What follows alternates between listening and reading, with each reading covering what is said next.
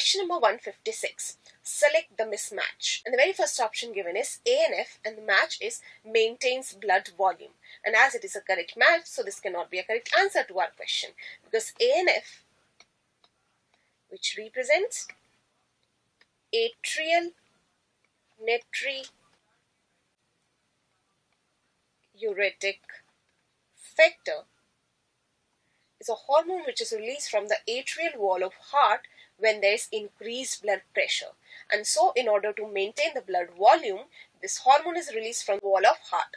The next option given is parath hormone, and the match given is hypercalcemic hormone.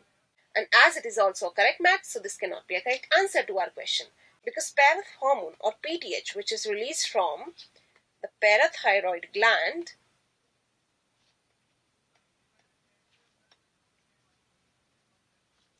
increases blood calcium level. So option number 2 is a correct match and is an incorrect option. The third option is thyrocalcitonin, and the match given is hypocalcemic hormone, and as it is also a correct match, so this cannot be a correct answer to our question, because thyrocalcitonin, which is released from thyroid gland, decreases blood calcium level. So we can say that parath hormone acts antagonistically to thyrocalcitonin.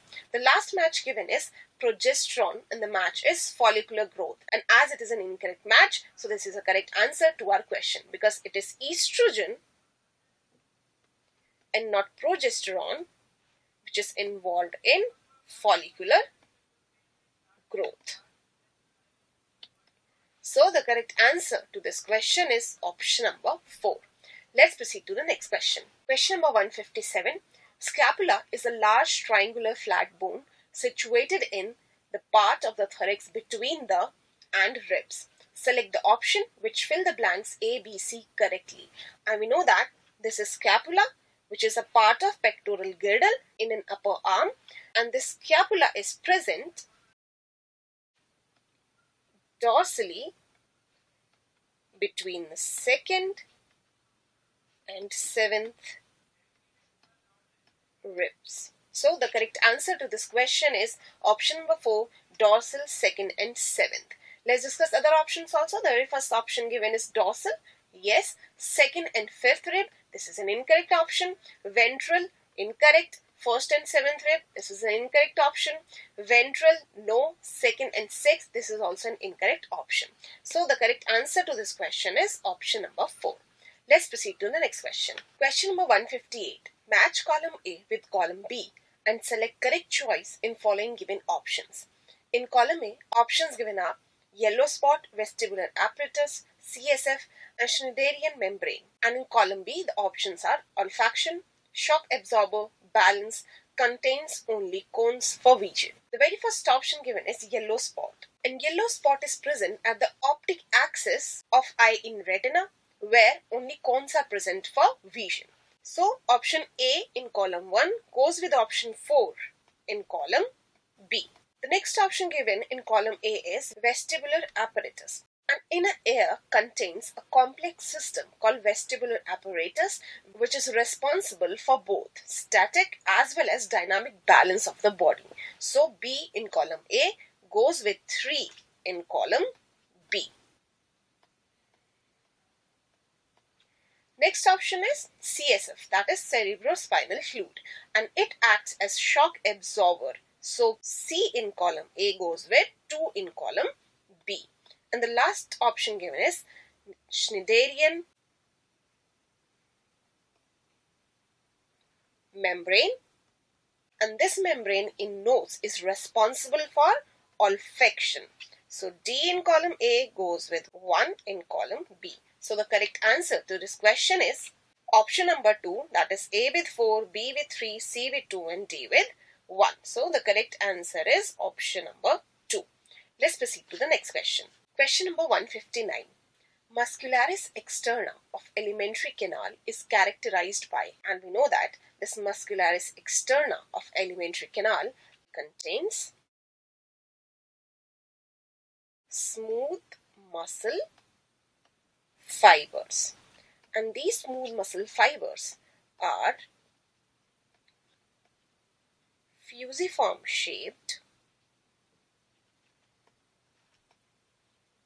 involuntary,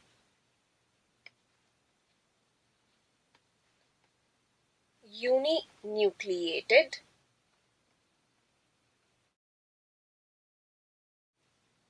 non-striated,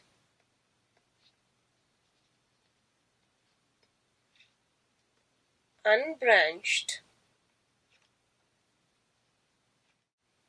muscle fibers.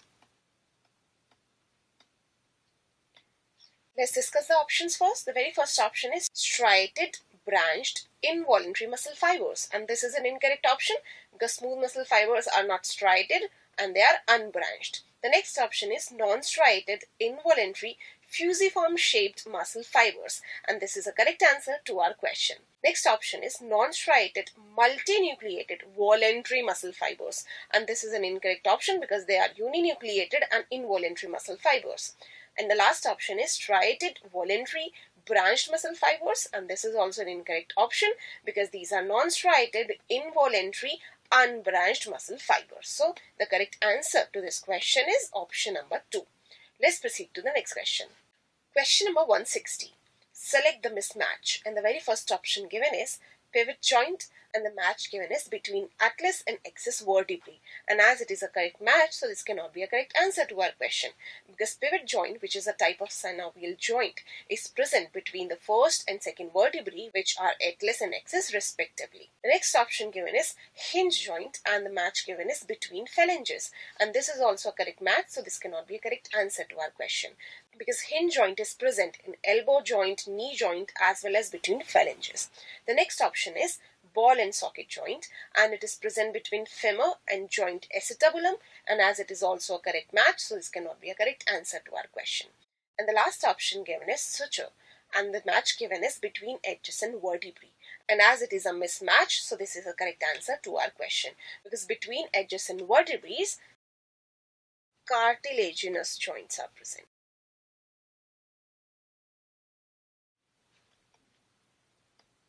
Joints are present between adjacent vertebrae.